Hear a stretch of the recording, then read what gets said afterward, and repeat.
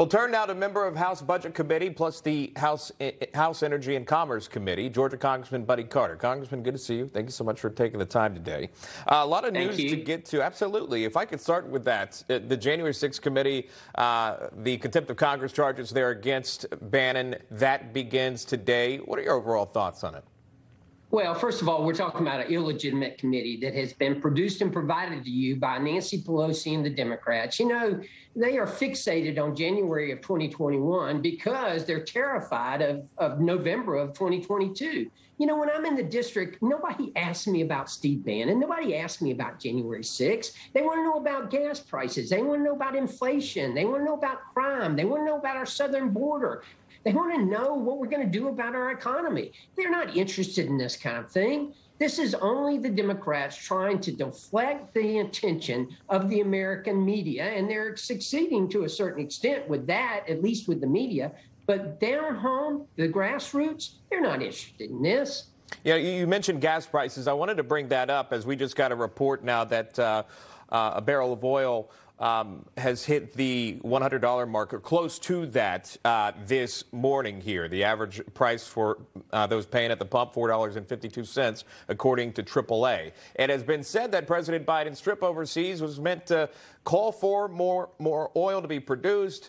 Is that what happened? Listen to the president here. This was from Friday. We had a good discussion on ensuring global energy security and adequate oil supplies to support global economic growth, and that will begin shortly.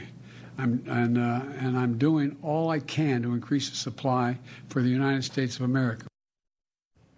But I believe he also said after the summit happened in the meeting that took place overseas that they did not discuss oil, and that OPEC, that's where that's going to be done. Many, if you've read any of the reporting on this, Saudi Arabia had pushed to OPEC, pushing forward, saying it's not going to be unilateral where the Saudis would produce more oil, but rather those who are in line with OPEC, that would be the call for it there.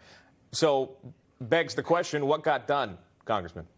Well, that's a good question. What did get done? I suspect nothing got done besides a fist pump to the prince. And, you know, hey, we got $5 a gallon oil here, our gas.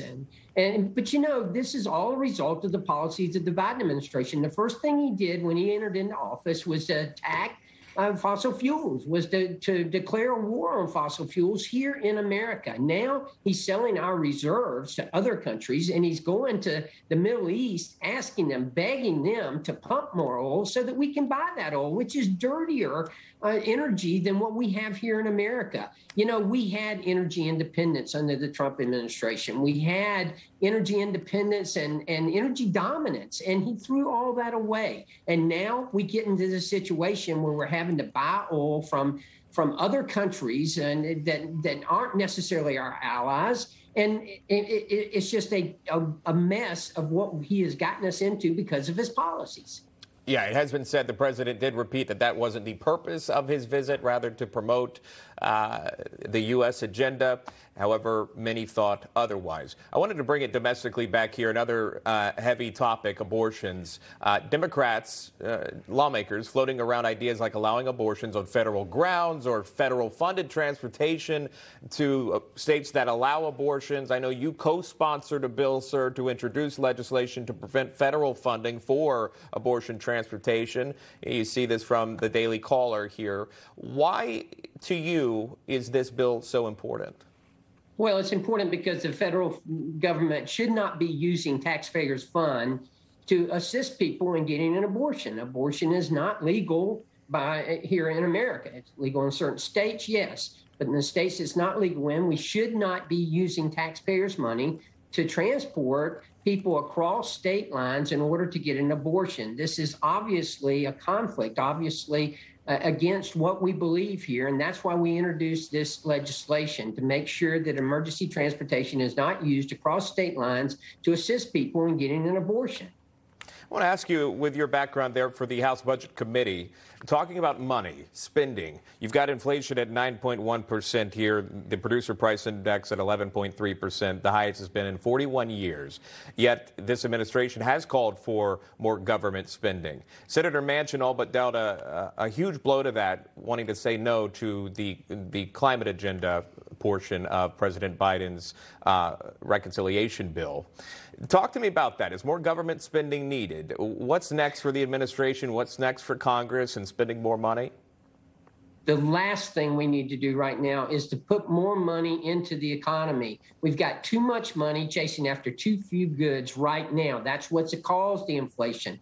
You know, the American Rescue Plan, it is estimated by the CBO that the American Rescue Plan, that $2 trillion by itself, added at least 4% to our inflation rate, just by itself.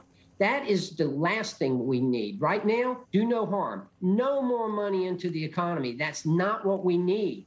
That's why the Fed is raising the interest rate, to try to cool off this economy and to try to bring down the inflation rate. People are hurting. I had someone call me. I had a single mom who texted me a couple of weeks ago. I can't afford gas to get to work, but I can't afford not to go to work. What am I going to do? These are real life problems that people are having out here now. And this administration, they're tone deaf. They don't get it. They don't understand at all.